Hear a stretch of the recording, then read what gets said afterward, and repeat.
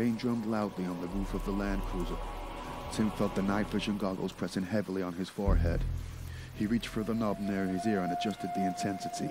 There was a brief phosphorescent flare, and in the shades of electronic green and black, he could see the Land Cruiser behind, with Dr. Grant and Dr. Malcolm inside. Neat! Dr. Grant was staring out the front windshield towards him. Tim saw him pick up the radio from the dash. There was a burst of static, and then he heard Dr. Grant's voice. "Can you see us back here?" Tim picked up the radio from Ed Regis. "I see you." "Everything all right?" "We're fine, Dr. Grant." "Stay in the car." "We will, don't worry." He clicked off the radio. Ed Regis snorted. "It's pouring down with rain. Of course we're going to stay in the car," he muttered. Tim turned to look at the foliage at the side of the road. Through the goggles, the foliage was bright electronic green, and beyond he could see sections of the green grid pattern of the fence. The Land Cruisers were stopped on the downslope of a hill, which must mean there was some place near the Tyrannosaur area.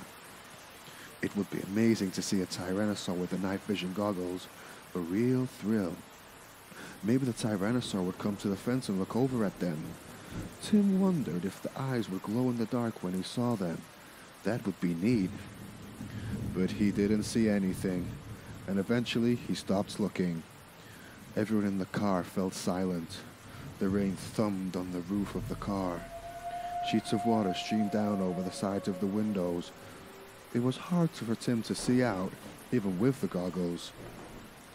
"How long have we been sitting here?" Malcolm asked. "I don't know, 4 or 5 minutes? I wonder what the problem is. Maybe a short circuit from the rain." But it happened before the rain really started. There was another silence.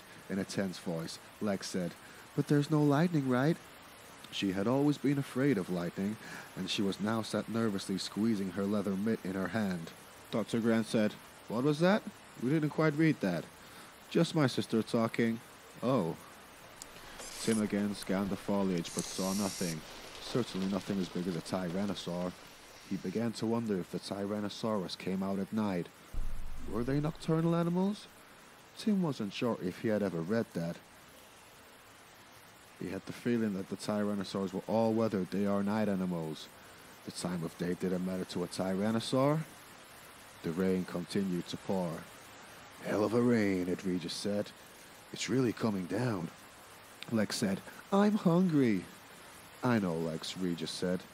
"But we're stuck here, sweetie. The cars run on electricity and the buried cables in the road."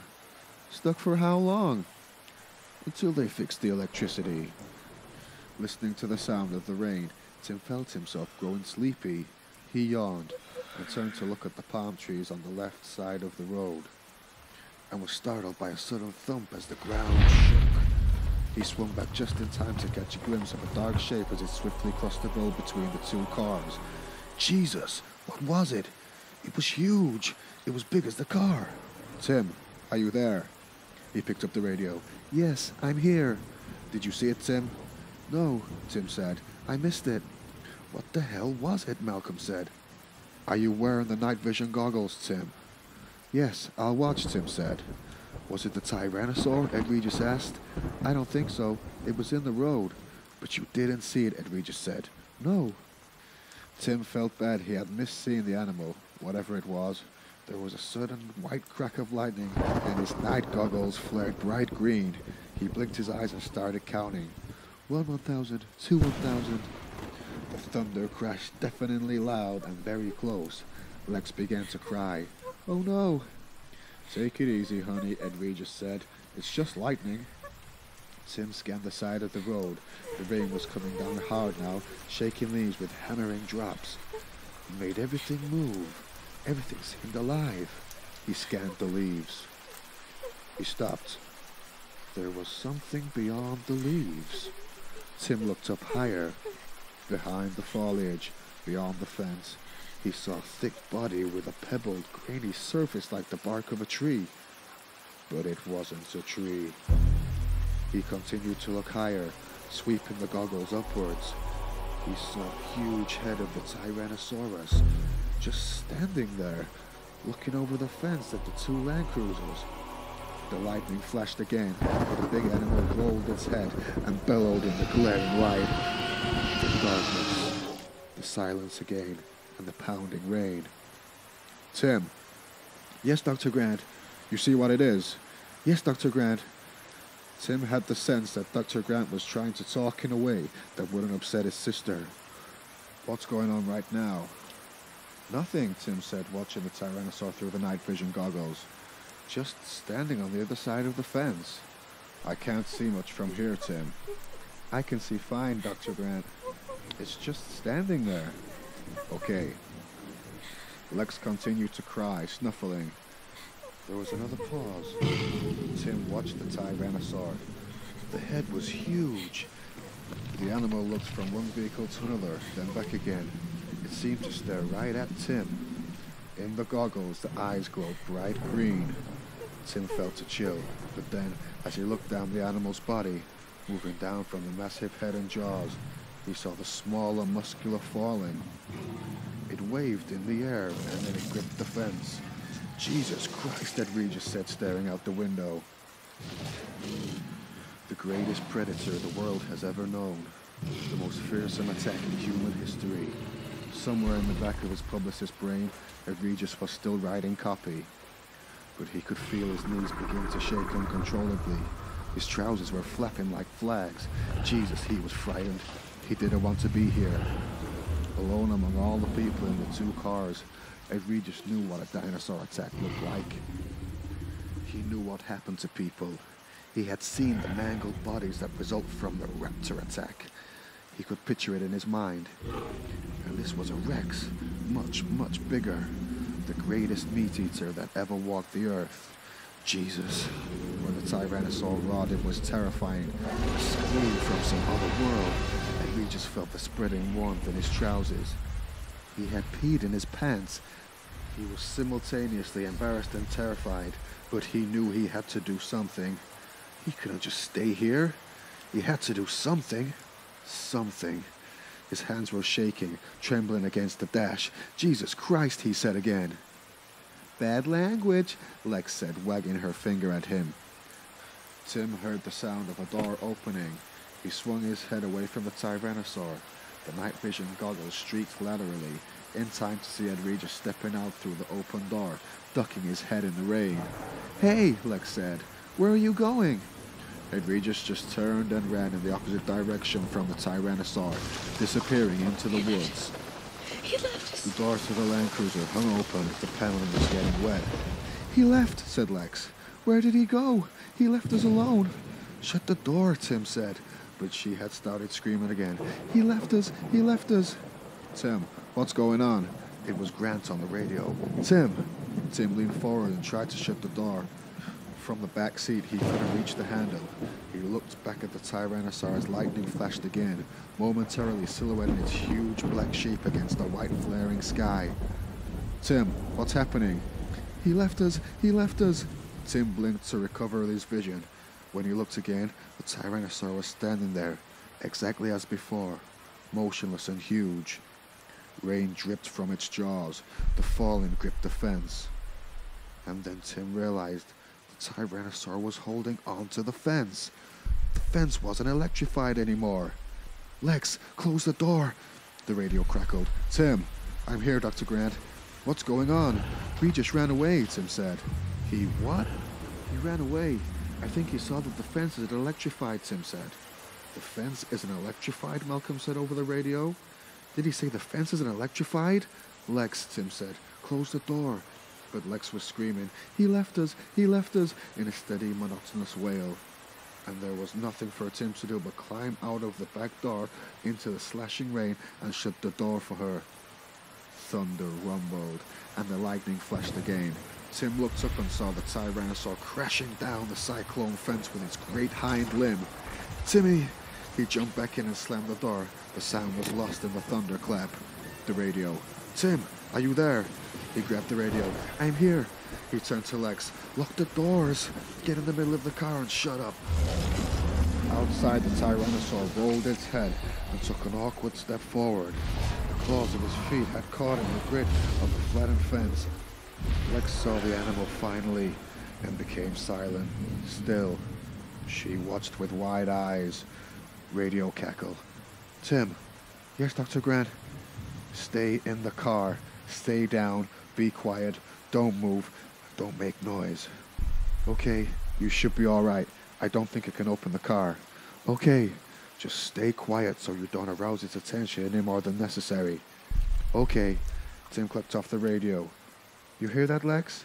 His sister nodded silently. She never took her eyes off the dinosaur. The Tyrannosaur roared. In the glare of lightning, they saw it pull free of the fence and take a bounding step forward. Now it was standing between the two cars. Tim didn't see Dr. Grant's car anymore because the huge body blocked his view. The rain ran in rivulets down the pebbled skin of the muscular hind leg. He could see the animal's head, which was high above the roofline. The Tyrannosaur moved around the side of their car. It went to the very spot where Tim had gotten out of the car, where Regis has gotten out of the car. The animal paused there. The big head dug down towards the mud. Tim looked back at Dr. Grant and Dr. Malcolm in the car. Their faces were tense as they stared forward through the windshield. The huge head raised back up, jaws open, and then stopped by the side windows. In the glare of lightning, they saw the beady, expressionless reptile eye moving in the socket. It was looking in the car. His sister's breath came in ragged, frightened gasps. He reached out and squeezed her arm, hoping she would stay quiet.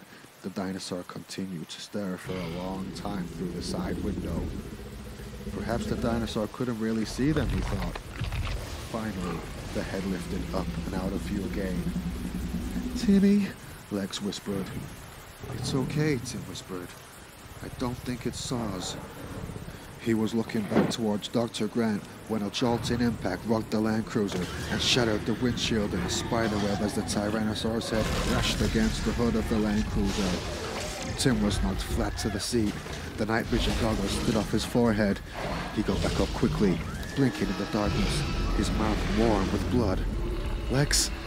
He couldn't see his sister anywhere. The Tyrannosaurus stood near the front of the Land Cruiser, its chest moving as it breathed, the forelimbs making clawing movements in the air. Lex, Tim whispered. Then he heard her groan. She was lying somewhere on the floor underneath the front seat. Then the huge head came down, entirely blocking the shattered windshield. The Tyrannosaur banged again on the front hood of the Land Cruiser. Tim grabbed the seat as the car rocked on its wheels. The Tyrannosaur banged down twice more, denting the metal. Then it moved around the side of the car. The big raised tail blocked his view out of all the side windows. At the back, the animal snorted, a deep rumbling growl that blended with the thunder. It sank its jaws into the spare tire mounted on the back of the Land Cruiser, and in a single shake, tore it away. The rear of the car lifted into the air for a moment, then it thumped down with a muddy splash. Tim, Dr. Grant said. Tim, are you there? Tim grabbed the radio. We're okay, he said. There was a shrill metallic scrape as claws raked the roof of the car. Tim's heart was pounding in his chest. He couldn't see anything out of the windows on the right side except pebbled, leathery flesh. The Tyrannosaur was leaning against the car, which rocked back and forth with each breath. The springs and metal creaked loudly. Lex groaned again. Tim put down the radio and started to crawl over to the front seat. The Tyrannosaur roared, and the metal roof dented downward. Tim felt a sharp pain in his head and tumbled to the floor into the transmission hump. He found himself lying alongside Lex, and he was shocked to see that the whole side of her head was covered in blood. She looked unconscious. There was another jolting impact, and pieces of glass fell all around him. Tim felt rain. He looked up and saw that the front windshield had broken out. There was a jagged rim of glass and, beyond, the big head of the dinosaur, looking down at him. Tim felt a sudden chill, and then the head rushed forward towards him, the jaws open. There was a squeal of metal against teeth, and he felt the hot, stinking breath of the animal, and the thick tongue stuck into the car through the windshield opening. The tongue slapped wetly around inside the car. He felt the hot lather of the dinosaur saliva, and the Tyrannosaur roared. A deafening sound inside the car. The head pulled away abruptly. Tim scrambled up, avoiding the dent in the roof. There was still room to sit in the front seat by the passenger door. The Tyrannosaur stood in the rain near the front fender. It seemed confused by what had happened to it. Blood dripped freely from its jaws. The Tyrannosaur looked at Tim, cocking its head to stare with one big eye. The head moved close to the car, sideways, and peered in. Blood splattered on the dented hood of the Land Cruiser, mixing with the rain. It can't get to me, Tim thought. It's too big. And then the head pulled away, and in the flare of the lightning he saw the hind leg lift up. And the world tilted crazily as the Land Cruiser slammed over on its side, the window splatting with mud. He saw Lex fall helplessly against the side window. He fell down beside her, banging his head. Tim felt dizzy. Then the Tyrannosaurus's jaws clamped onto the window frame, and the whole Land Cruiser was lifted up into the air and shaken. "Timmy!" Lex shrieked, so near to his ear that it hurt. She was suddenly awake, and he grabbed her as the Tyrannosaur crashed the car down again. Tim felt a stabbing pain in his side, and his sister fell on top of him. The car went up again, tilting crazily. Lex shouted, "Timmy!" and he saw the dog give way beneath her. She fell out of the car and into the mud, but Timmy couldn't answer, because in the next instant everything swung crazily. He saw the trunks of the palm trees sliding down past him, moving sideways through the air. He glimpsed the ground very far below, and the hot roar from the Tyrannosaur, the blazing eye, the tops of the palm trees, and then, with a metallic scraping shriek, the car fell from the Tyrannosaur's jaws, a sickening fall, and Tim's stomach heaved in the moment before the world came totally black and silent. In the other car, Malcolm gasped, "Jesus, what happened to the car?" Grant blinked his eyes as the lightning faded. The other car was gone. Grant couldn't believe it.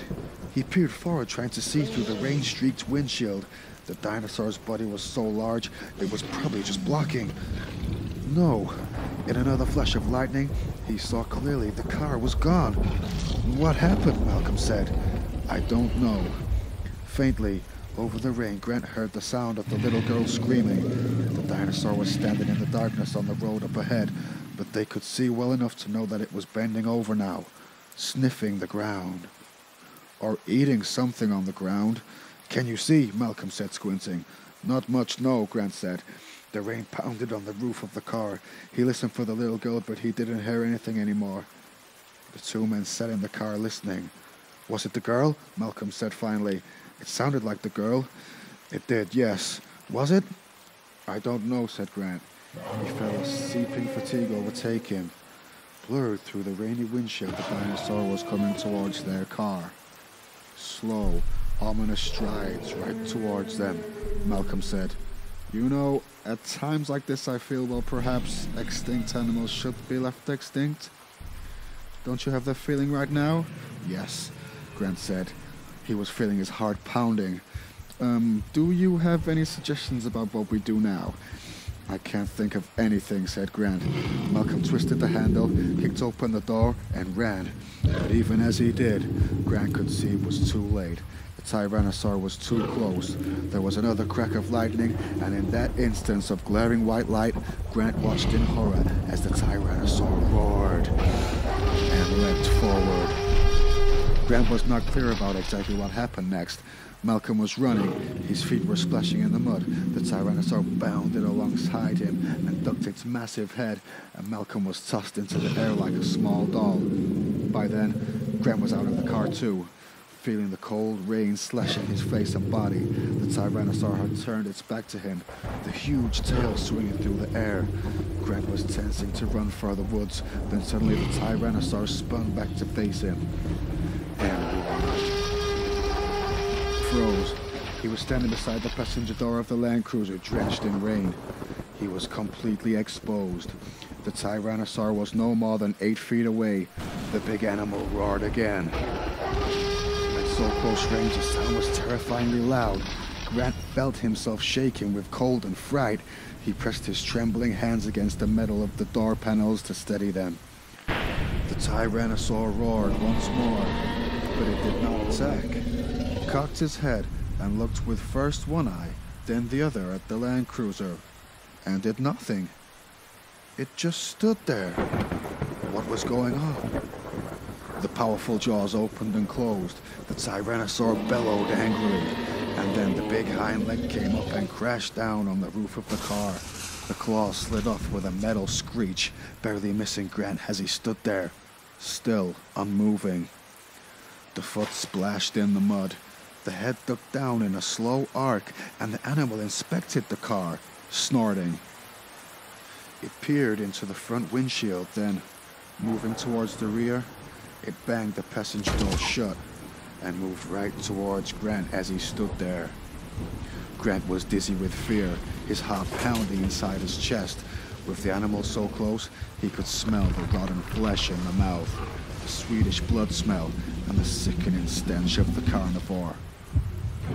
He tensed his body, awaiting the inevitable. The big head slid past him, towards the rear of the car. Grant blinked. What had happened? Was it possible the Tyrannosaur had not seen him? It seemed as if it hadn't. But how could that be? Grant looked back to see the animal sniffing the rear-mounted tire. It nudged the tire with its snout, and then the head swung back. Again, it approached Grant. This time the animal stopped, the black flaring nostrils just inches away. Grant felt the animal's startling hot breath on his face, but the Tyrannosaur wasn't sniffing like a dog. It was just breathing, and if anything, it seemed puzzled. No, the Tyrannosaur couldn't see him, not if he stood motionless. And in a detached academic corner of his mind, he found an explanation for that, the reason why. The jaws opened before him, the massive head raised up. Grant squeezed his fists together and bit his lip, trying desperately to remain motionless, to make no sound. The Tyrannosaur bellowed in the night air. But by now Grant was beginning to understand. The animal couldn't see him. It suspected he was there, somewhere, and was trying with its bellowing to frighten Grant into some revealing movement.